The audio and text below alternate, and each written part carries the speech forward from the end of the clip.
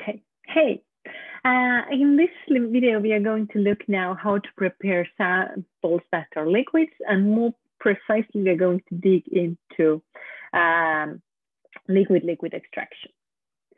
So, liquids, what are the kinds of sample preparations that can be used?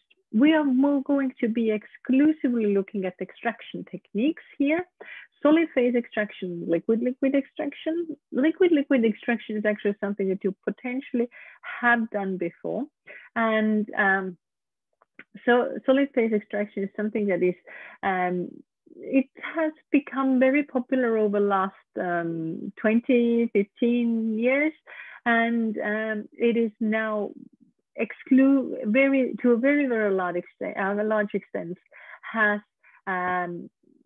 substituted liquid extraction in the extraction landscape. But in addition to solid phase extraction, liquid extraction, also concentrating and diluting samples is still a very important technique in the sample preparation for liquid samples.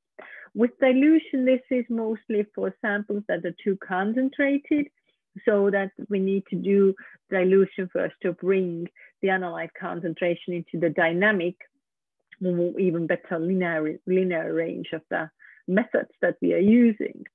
Also, in case of chromatography, we could the concentrations can be too high that could overload the column, so make our peaks in the chromatogram tail a lot.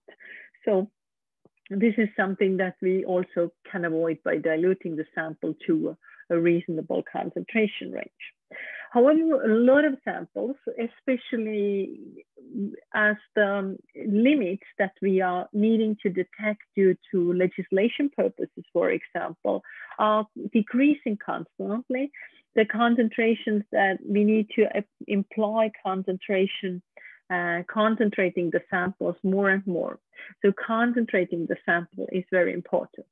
And the classical concentrating of the samples is doing by reducing the volume of the liquid sample, for example, by slightly heating the sample and allowing the solvent to evaporate. And this is actually still very much done. It can be done on its own or in combination with extraction as a step after the extraction, for example. And very often a slight stream of an inert gas or air is used to essentially flush off the solvent vapor from the upper layer on top of the liquid sample. So this kind of speeds up the evaporation of the solvent by constantly removing the solvent vapor from the surface of between the liquid and the air. And this is one of the most common ways to concentrate samples. It's very often applied after liquid extraction or solid phase extraction to concentrate the extracts that come from these extraction techniques. It can also be that the vacuum is used to concentrate the samples. It's not maybe so convenient, but still also possible. What is important if we do the heating of the sample is though that the sample would not start boiling, because then we can also lose our analyte, which might either then just get out from the sample with the droplets that are created during the boiling. Also, too high temperatures should of course be avoided to avoid degradation of the analyte. So because some of the compounds that we are analyzing can be temperature dependent, especially in case of transformation products, for example, pesticide transformation products in either environmental, water or food samples. They are very sensitive to temperatures. The same for pharmaceutical residues. And pharmaceutical metabolites, they can be very sensitive to temperatures. So using too high temperatures to remove solvent definitely needs to be avoided. But now when we dig into the extractions, then the classical way of extracting liquid samples is with a liquid-liquid extraction. And the definition of the extraction actually is very much the heart of liquid-liquid extraction. And extraction, as extraction, we understand the processes, chemical, physical, chemical methods that contribute to separating the compounds from mixtures or from solutions. And the liquid-liquid extraction is based on compounds' different solubility in different solvents.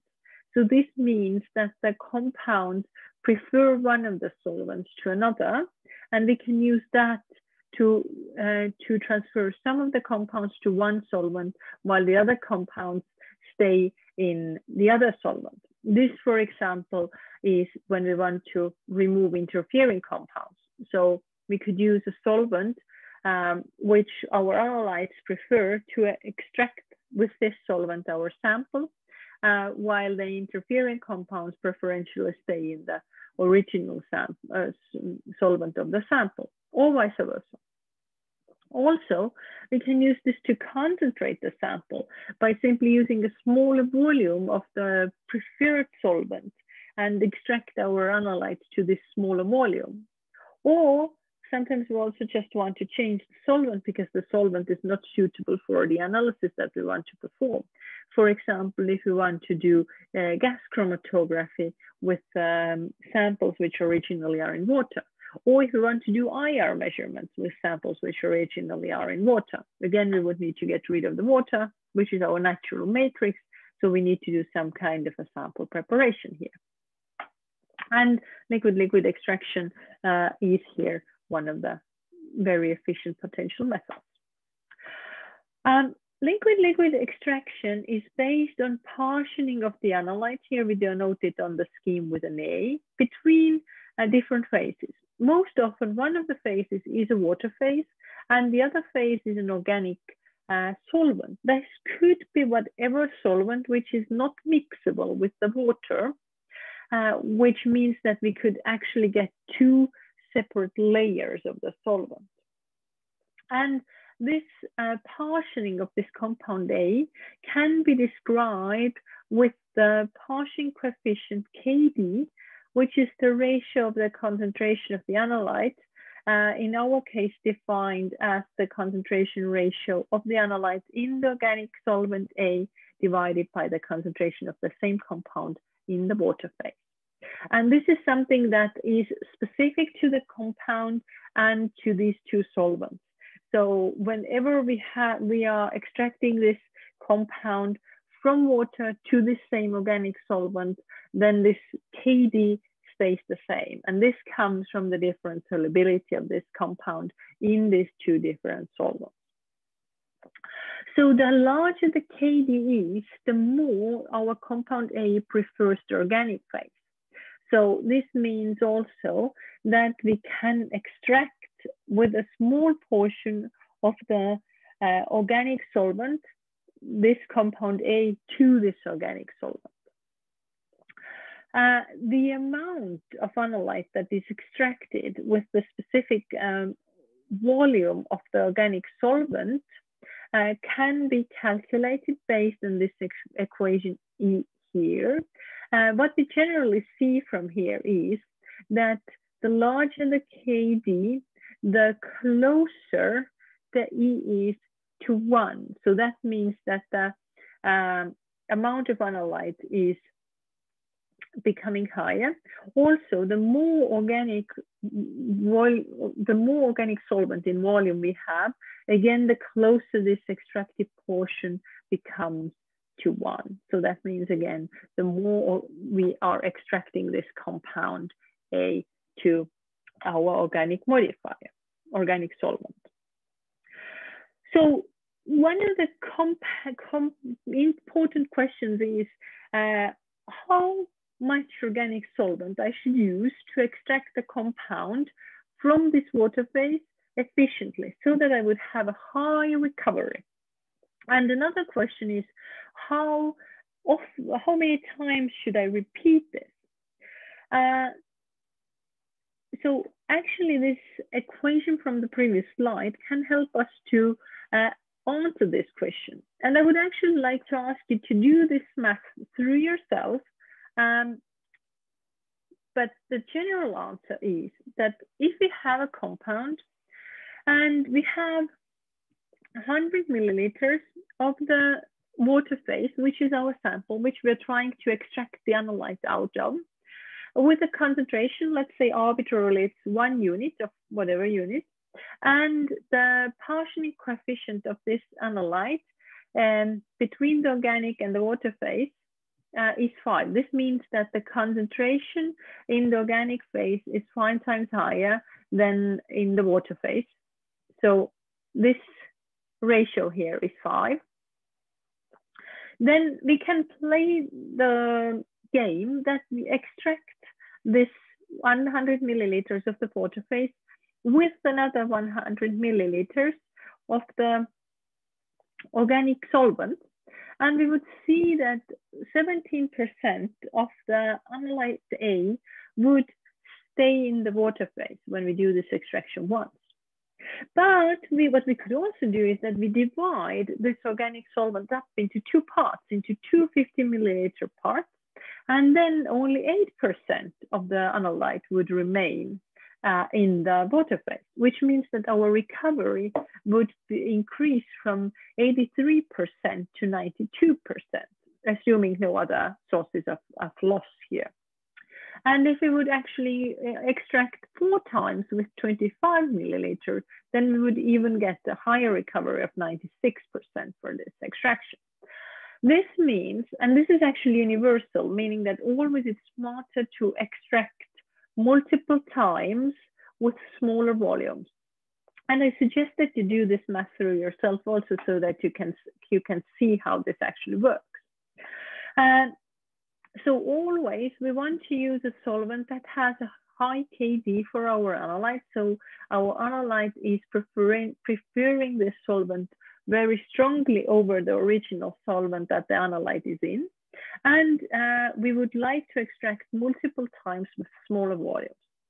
Generally, if we deal with low concentration samples, we would also generally like to extract with as low volumes of the extracting solvent as possible.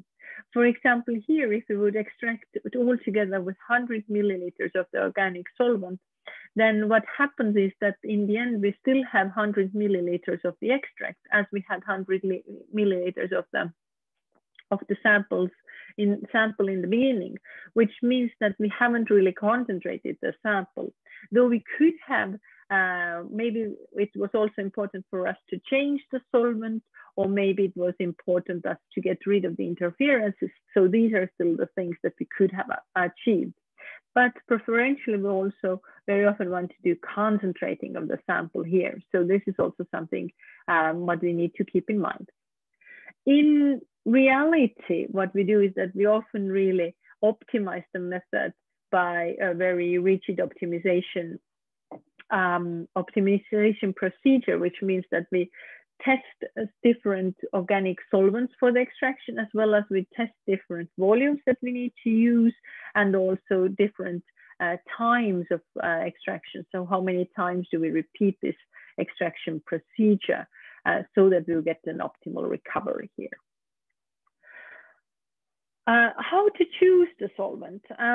Also, it's, as I told, the actual choice is based on the actual optimization experiment. Usually we test a number of the solvents, but how to maybe start with this choice of the selection of these solvents that we take for the optimization experiment. And it is very important that this solvent dissolves our substance very well. And this means that if our substances are very non-polar, then also a solvent needs to be non-polar. So this we can base on the like dissolves like principle.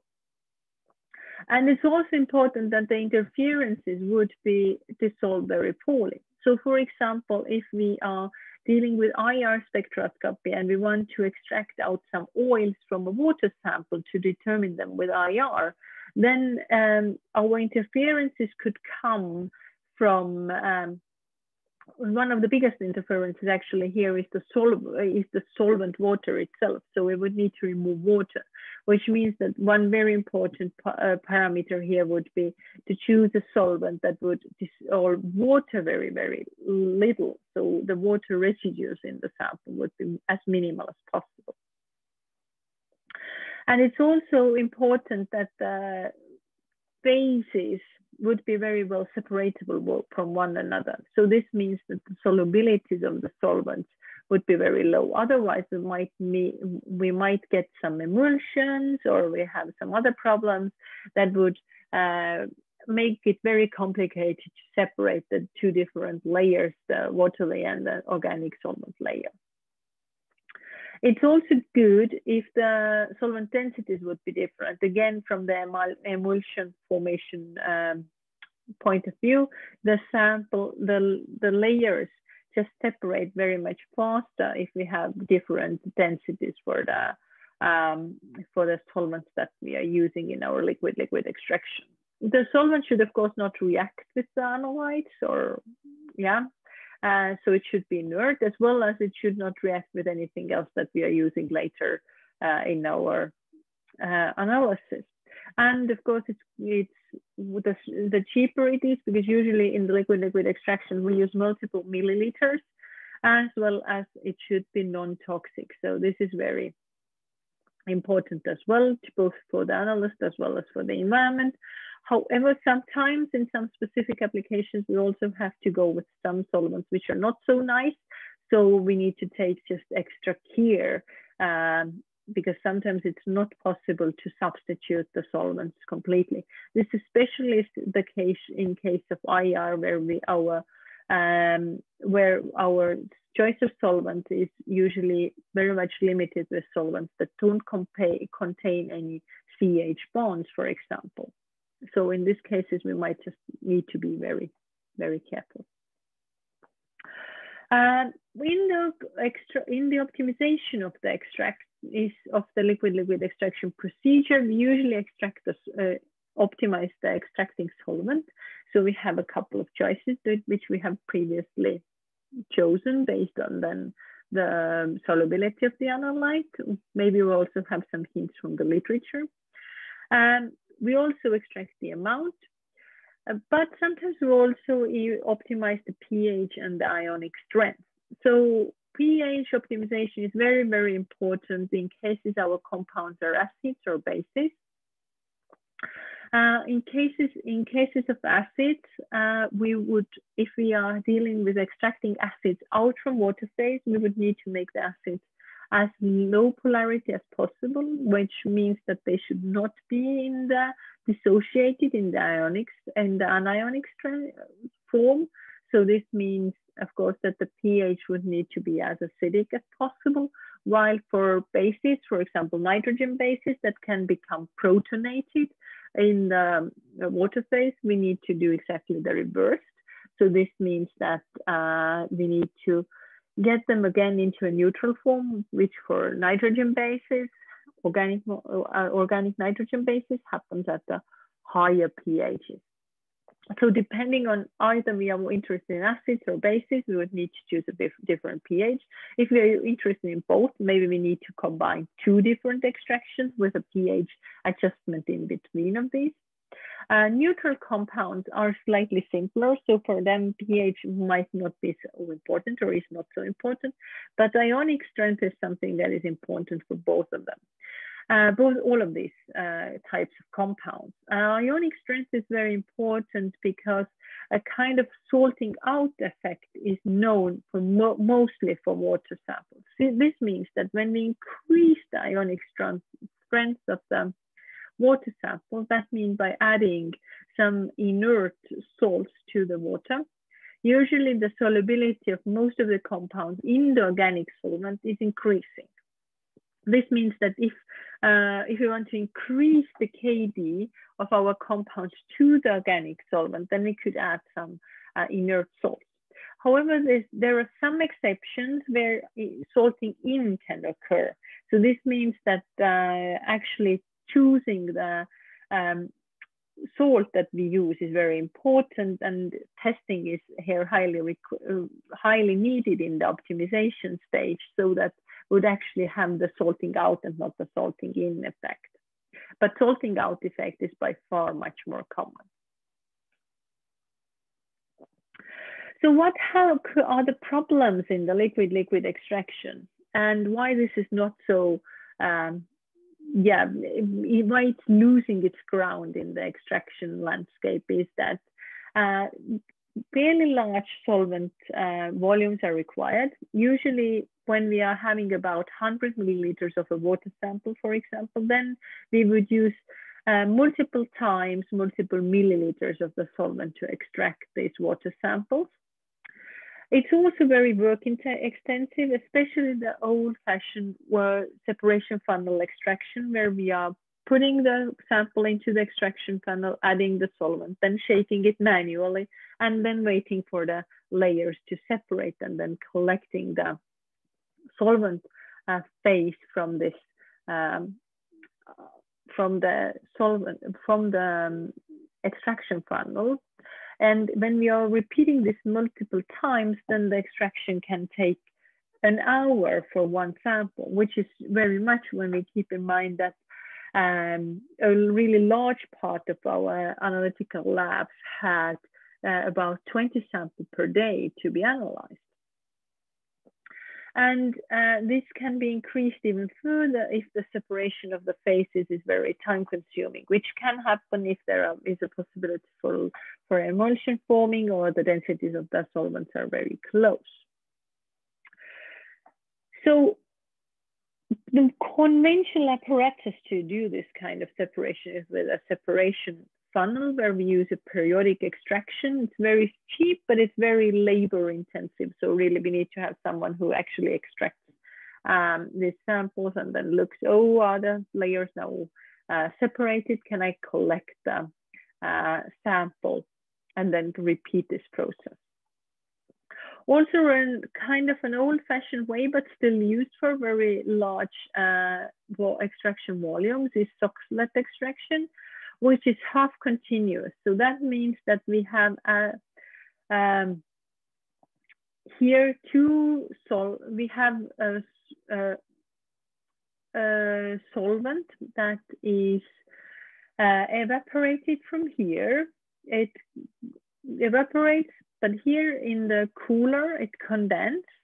The extracting solvent would need to be higher in density so that it would drop down here through this actual sample holder here. And then once the level of the liquid balance here, then the lower part of the solvent would flow down here. And of course, this is a continuous process, which means that the solvent is evaporating from here all of the time, and it's flowing through here. But every once in a while, when the liquid levels here balance, it will flow back here. This is a good process because it can be left alone and being repeating and repeating and repeating for a longer period of time. So that's why it is for certain applications, it's still quite much used. But it uses very large solvent volumes, and it's not really very environmentally friendly from this point of view. And that's why the reason is that more and more extraction in a tube is used, even for liquid-liquid extraction. So what is an extraction in the tube for liquid-liquid extraction? Actually, the main method for liquid-liquid extraction in the tube is something which is called catchers. And if you ever start working with some organic samples that undergo either chromatographic or mass spectrometry analysis, you will most probably hear and come across catchers sample preparation, which then is a liquid-liquid extraction in a tube.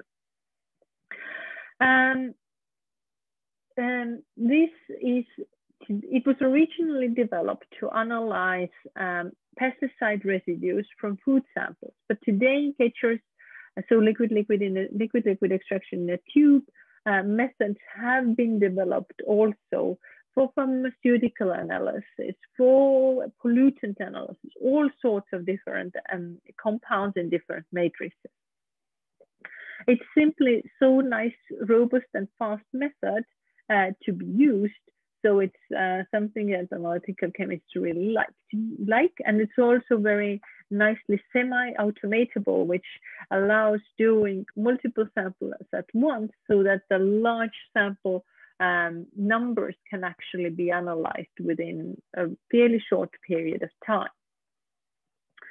And this liquid-liquid extraction is based on the fact that sometimes the KD values can be so high that even with just extracting once, large majority of the compound actually extracts from the water phase to the extracting solvent. And in these cases, we could put our sample, a liquid sample, into the tube, put the extracting solvent on top, shake it vigorously, and then use a centrifugation to separate these layers again, and just take an aliquot of this upper organic solvent layer for the analysis. This has also an advantage that we can do it in a fairly nice with a fairly nice apparatus, so that we could have multiple samples at once. We don't need to prepare one sample and then put the next sample in and repeat it all over. We could have multiple tubes which are processed together essentially, which makes it time efficient. Also, we can deal with much smaller sample volumes. We don't need to have 100 milliliters. But this again depends if the analyte concentrations in the samples are sufficient to actually deal with this smaller, to be able to actually still detect something if the sample volumes are smaller. And in case of the Sketcher type of liquid-liquid extraction in tube, we can also analyze samples with liquid-liquid extraction, which are actually not liquid, but which are semi-liquid. This could be also, for example, plant parts, or some kind of samples which, when broken down somehow, for example, with a blender, they become almost liquid. So, for example, if you think of fruits and vegetables for which Sketchers was first developed, then when we blend them, they become kind of smoothies, which are almost liquid. And this is actually here a picture of liquid-liquid extraction of an apple. Yeah, an apple that has been first treated with a blender and then taken for this liquid-liquid extraction. And this is a very normal way to analyze pesticides and pesticide residues from different fruits and vegetables. Also, for example, samples that can be dissolved in small quantities of water, for example, honey analysis, or tissues, biological tissue samples, which can also be similarly broken into a slurry with a blender or in a homogenizer or something like that. So these can also be extracted in a tube with a liquid-liquid extraction. So what we actually see here is the layers are the organic solvent that is used for extracting, so the acetonitrile. Here in between the water phase and the acetonitrile phase is the light plant material that is lighter than water but heavier than acetonitrile. So it comes here on the surface. And here we have the water phase that was then, which is then the water of the organic, of the original sample that was there. And quite on the bottom, you also see some salts. So these salts are used here to increase the water, the ionic strength in water so much that the acetonitrile would not dissolve in water anymore. Because in normal conditions, acetonitrile and water are very well miscible. As we know from the liquid chromatography analysis, the acetonitrile is a normal organic base to be used in liquid chromatography, which means that it has to be mixable with water. But if we add a lot of salts, then acetonitrile becomes so poorly dissolved in water that we can actually observe two different layers here. So this is how the liquid-liquid extraction in tube is conducted. Usually it can be followed by an additional cleaning. This means that we could add some kind of, bring this sample through a solvent that could absorb some interfering compounds, or we could use a drying step if we want to inject it to gas chromatography, because in spite of this salting out, still water dissolves somewhat in acetonitrile, and the acetonitrile dissolves somewhat in water. So the acetonitrile sample collected from the top is actually not completely dry. So if we want to do GC analysis, for example, we would need to dry this acetonitrile further. And we can do an additional cleanup, or yes, remove the water by some hygroscopic salts, for example. But the problem here is that the samples can't be concentrated very much. So this means that the concentration of the analytes in the sample has to be still in such a range that we would not need an extensive concentration step. This is kind of the limitation of the liquid-liquid extraction in a tube. So when we have here an example of how is the Gaucher's liquid-liquid extraction of the vegetables carried out. So the first step is to homogenize the sample in a blender. As a result, these vegetables and fruits become kind of slurries that can be weighed. So we can weigh a specific amount of the sample. Then on top of it, we put our extracting solvent, which is acetonitrile. It also has a pH regulator, so acetic acid. And we also add some salts. So sodium acetate is added together with acetic acid to buffer the solution to have a specific pH to guarantee a reproducible extraction of the acidic and basic compounds. And magnesium sulfate is then added to increase the ionic strength of the solution so that the acetonitrile would not dissolve in the water, which is then the solvent of our sample. Then the extraction is facilitated by very rapidly shaking the tube. This can be done automatically or by hand for a few minutes. And then the layers are separated by centrifugation. From this sample, we take a milliliter or so for the next cleanup, which is done by an additional solvent. And we will look at this kind of cleanup briefly also later. But the idea is that the solvent is added to this extract. So the extract is taken from the tube and put it into another tube. And here in this tube, we have another solvent, which is then absorbing compounds which could potentially interfere with our analysis.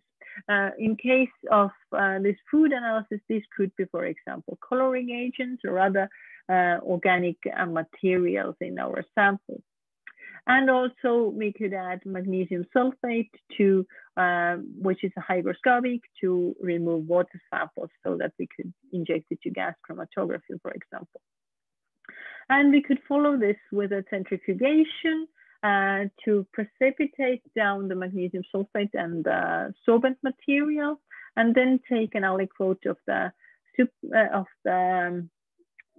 supernatant, so the liquid phase, and then analyze this, for example, with chromatography, either liquid or gas chromatography.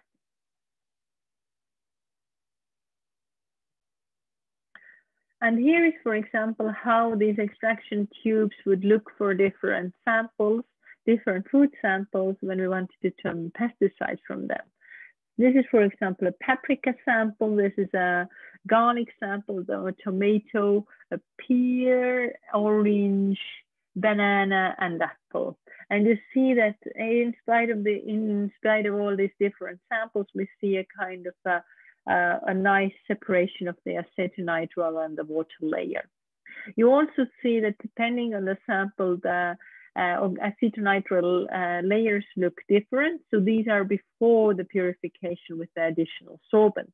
And one of the purposes of the sorbent is then to remove these interfering coloring compounds that could potentially interfere with our further analysis. In the next video, we are going to look at how solid phase extraction can be done to also purify our samples, which are liquid samples.